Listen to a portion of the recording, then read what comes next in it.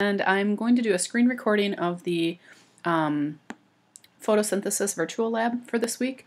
Originally this lab was due this evening, so you would spend what would have been class time, 2 hours of class time today, potentially completing this lab on your own time at home or wherever. However, I did not avail a screencast to you, and I'm doing a net meeting today, but there aren't a lot of attendees at this time, so I'm going to take some time to go ahead and screencast while I walk through the lab.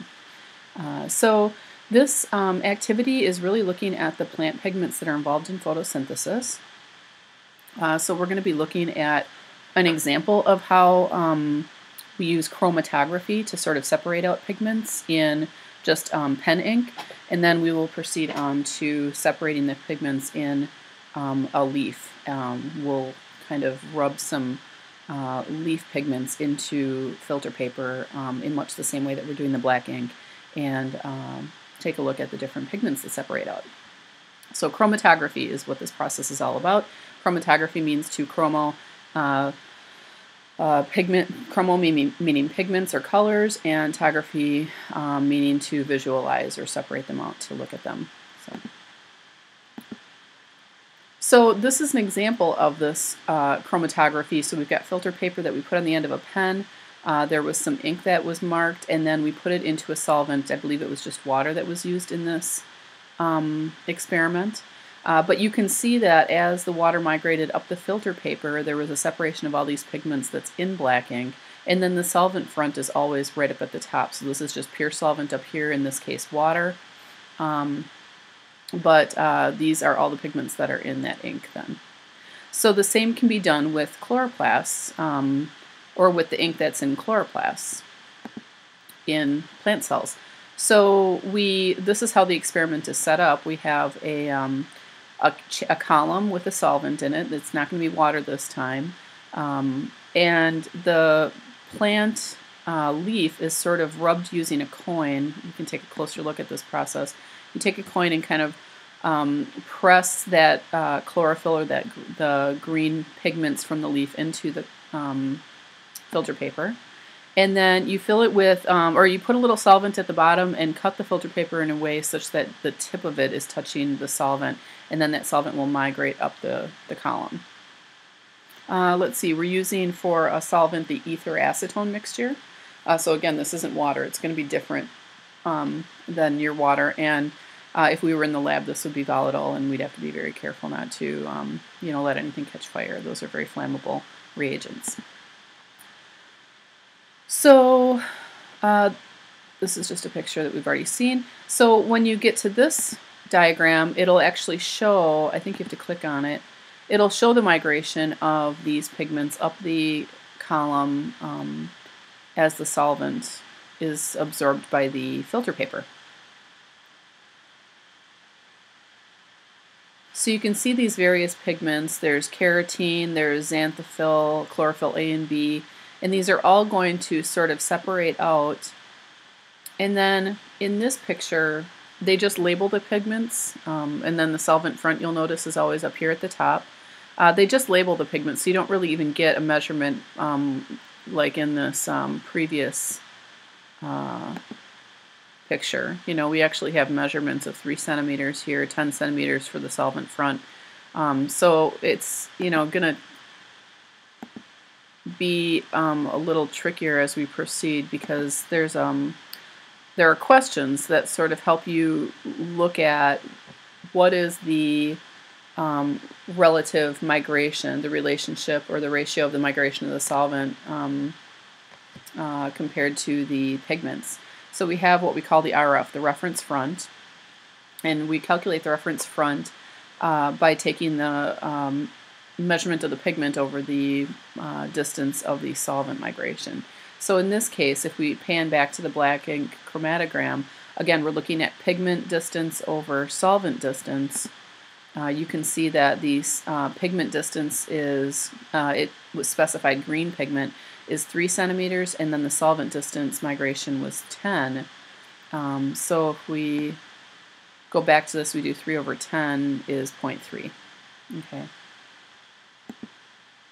Now in this one, it says look at the chromatogram again in the previous exercise and see which one of these is correct or true about our chromatogram.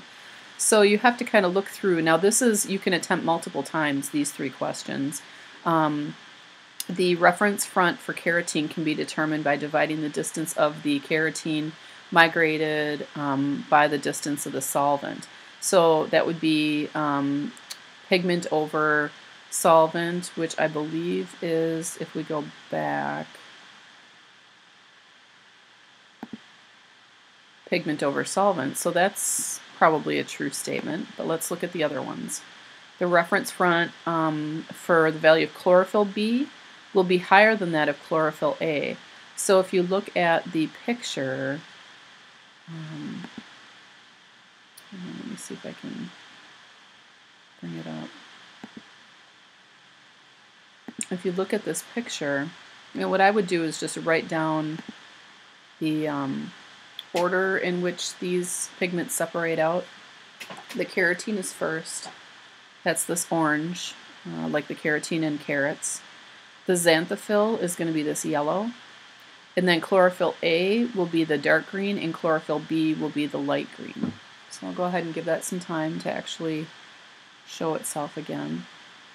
I would actually draw a diagram of this or make note of it if you're taking notes as you go through this lab. So you know that the solvent front is at the top, carotene, xanthophyll, chlorophyll A, and chlorophyll B. So if we divide these pigment numbers by the number for the solvent front, the migration of the solvent front, we've got like a small number over the solvent front would be a small number. The higher the pigment migration, the larger the number for the reference front. So in the case of the second one, the reference front for B, the R value for chlorophyll B would be higher than chlorophyll A. That would be untrue. The molecules of xanthophyll are not easily dissolved in this solvent and thus are probably larger in mass than chlorophyll B. This takes a little bit of critical thinking. So as you look at how molecules are able to migrate up that filter paper, it's safe to say that the smaller molecules are going to migrate up further. So the molecules of xanthophyll are not easily dissolved in the solvent and thus are probably larger in mass than chlorophyll B is probably not a true statement. The chlorophyll B is probably larger than the xanthophyll. The larger molecules would not migrate as far.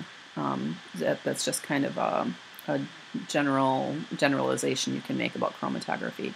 And then finally, in this D, if this chromatogram were set up and run for twice as long, the R values would be twice as great for each pigment. The R values should be relatively the same, so regardless of how long you let it run. And I think that was even mentioned in one of the earlier slides. So I'm going to go with A. We know that that for sure is true. Now, if a different solvent were used for the chlorophyll chromatography described earlier, so we're using a different solvent, what's going to happen? And I think the best thing to do would be to go back up to the front. In the following activity, you will separate pigments using an organic solvent, such as ether acetone. Be sure to keep the bottle safe. I wonder if there are any tips in this. Just looking to see if there's any tips on what solvents are being used. The molecules migrate or move up the filter paper at different rates because of the differences in solubility, molecular mass, and hydrogen bonding with the paper. For a simple, beautiful example, they're using the ink. I'm not sure that it actually addresses this. Let's go back to the lab quiz. This is the best one for number 1, so let's look at this. The options are the distances traveled by each pigment will be different, but the RF values will stay the same. The relative position of the bands will be different. The results will be the same if the time is held constant, or the RF values of some pigments might exceed 1.0. So this bottom one, RF values exceeding 1.0 would mean that the solvent migration is actually not at the top, which as a general rule is never the case. So is almost never the case. So I would say This bottom one would be false. I'm just thinking through these right with you guys. I'm not really sure what the right answer is. I'm just trying to use my own critical thinking skills. The results will be the same if the time is held constant. I think the results would be the same if you're using the same solvent, but the results will be different if the solvent is different, because it has to do, because how it migrates, based on previous slides, how that ink migrates or those pigments migrate depend on how they bond with that solvent. The relative position of the bands will be different. I think that's probably a true statement. And then the distances traveled by each pigment will be different, but the RF values will remain the same. Well, if the distances traveled are different, then the RF values will not be the same. So I think we will go with this one. And then what is the RF value for carotene calculated from the chromatogram below? The RF value for carotene would be 11.5 divided by 12.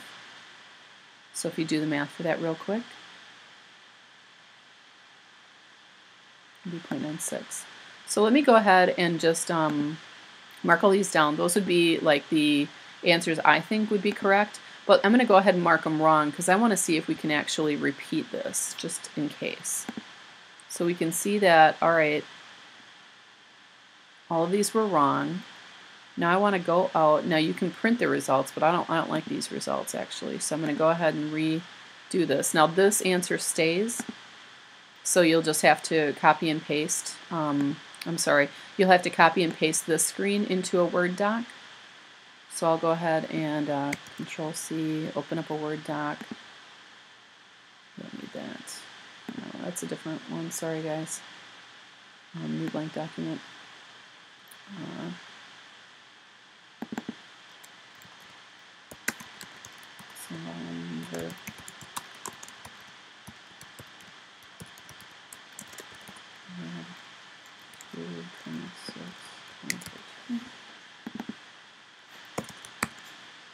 Okay, and I think what I'll do,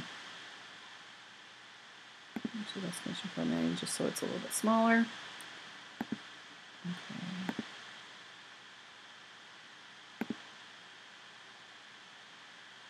Sorry.